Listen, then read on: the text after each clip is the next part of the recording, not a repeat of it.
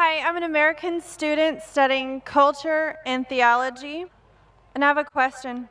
You said Jesus never claims his divinity and that Jesus was only here for Jews, but the Bible says, "Tell us if you are the Christ, the Son of God." And Jesus replied, "Yes, it is as you say." And then in Matthew 28:18 through 20, Jesus says to his disciples, "All authority in heaven and on earth has been given to me. Therefore, go and make disciples of all nations, baptizing them in the name of the Father and of the Son and of the Holy Spirit, and teaching them to obey everything I have commanded you. And surely I am with you always to the very end of the age." Sister has quoted two verses from the Bible. The first one, if I'm mistaken, you said that Jesus claimed that you are Son of God. Did you say that, sister? Yes, sir. Son of God. And second, she said that Jesus said, "Go to all the nations." What she's quoting is the ending last portion of the Gospel of Matthew. If you go earlier, sister, let's mention the Gospel of Matthew, chapter number 15, verse number 24. He says to the apostles that I have been sent not but to the lost sheep of the house of Israel. What you quoted, according to the scholars of the Bible, what they say, that is an interpolation. But whether it is or not, I don't argue. But then there's a contradiction in the Bible.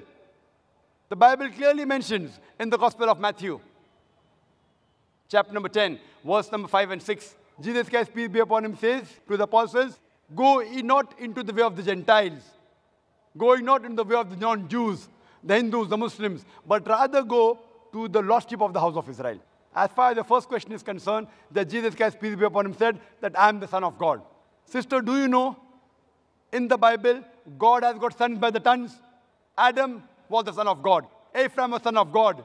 Israel was son of God. All those, they are led by the Spirit of God, they are sons of God. So if you are a righteous person, you are a son of God. If I am a righteous person, I am a son of God. That is the language of the Bible. As far as calling son of God to a righteous person, I do agree that since prophet Jesus was the messenger of God, he should be called the Son of God. But what do the Christian missionaries say? No, no, no, no. He is not a normal son. He is the begotten Son. And they quote the Bible, Gospel of John, chapter number 3, verse number 16.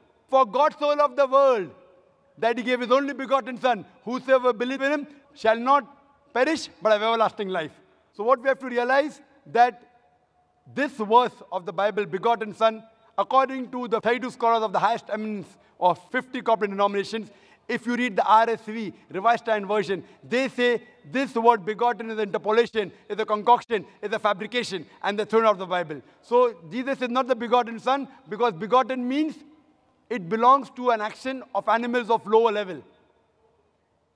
So he is verily the Son of God.